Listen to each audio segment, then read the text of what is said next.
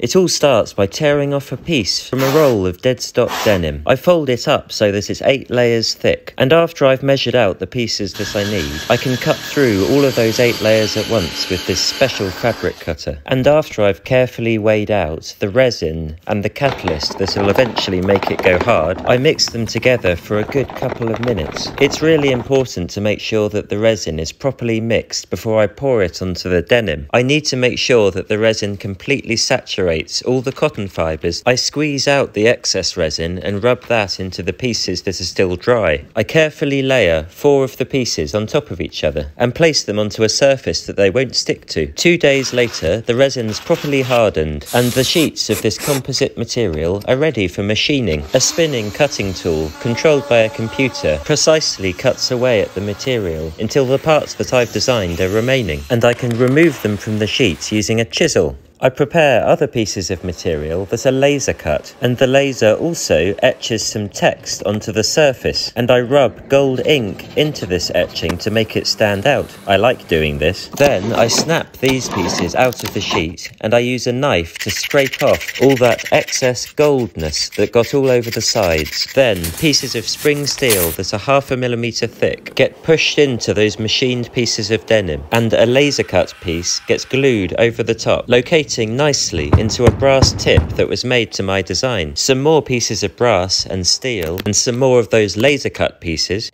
get stuck together and then attached to the other parts, and everything's squeezed together until it dries in this aluminium jig that I made. This assembled pair of temple arms can now be separated with scissors and sanded to shape, and then put to one side for a while whilst I make the fronts of the sunglasses. I fill my wooden moulds with 6 layers of denim, but I also fold up some long pieces which I call sausages. This'll create thicker and thinner parts of the material that'll be important later. The moulds are clamped shut until the resin hardens, and when it has, I drill holes for securing the material to the machining bed, and I trim the sides on a bandsaw before undoing the bolts on my moulds and removing the material that's now ready for machining into the frame fronts. I use 3 different cutting tools, and I cut 3 sheets at once using this plywood jig. Each sheet makes 2 frame fronts that are now ready for the main assembly jig. They're first prepared by inserting pieces of brass and steel wires that'll provide reinforcement in important areas. This is the stage that the frames and the temple arms get aligned. A small piece of that denim material gets glued to the temple arm. This will eventually be the closing surface of the hinge. The frame is positioned in the assembly jig, and another laser cut piece is glued into place. The temple arms are located onto the frame, and the assembly jig aligns them at the correct angles. The assembled frames are removed from the jig, and those little pieces of denim around the hinge are trimmed. At the moment, the sunglasses look ugly, but I'll bring them to life through lots of hand finishing. I'll whiz through this section. I sand the frames through progressively finer stages, and I texturize all the exposed brass surfaces to a matte finish. I give the frames a bubble bath before applying several coats of varnish. I do lots of polishing and other things too. And once I've done all that, I heat the frames. This makes the material malleable, and it allows me to insert the lenses. Finished! That's pretty much how I turned denim into sunglasses, something I've been working on for more than 10 years now. I hope you liked my movie.